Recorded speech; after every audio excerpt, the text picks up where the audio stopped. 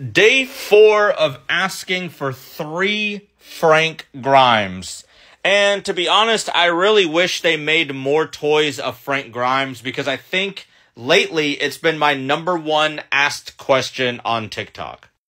And to be honest, I only have one in my collection. And I think they only made 2 different ones. So the first one they made is part of a Kid Robot series, which I do not have. I might have to try to find them on eBay just because everyone keeps asking about them. But here are the different Kid Robot ones I have. So I definitely need to look up a Frank Grimes.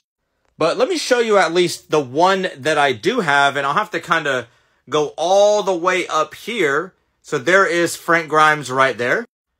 He is part of the nuclear power plant lunchroom. And as you can see, there's some donuts, property of Frank Grimes, the lunch bag that he had, the beaker of sulfuric acid that he hit out of Homer's hand as he was about to drink it. If you remember the episode, R.I.P. Frank Grimes, he was a really popular character in The Simpsons and still is, even though he was only in 1 episode.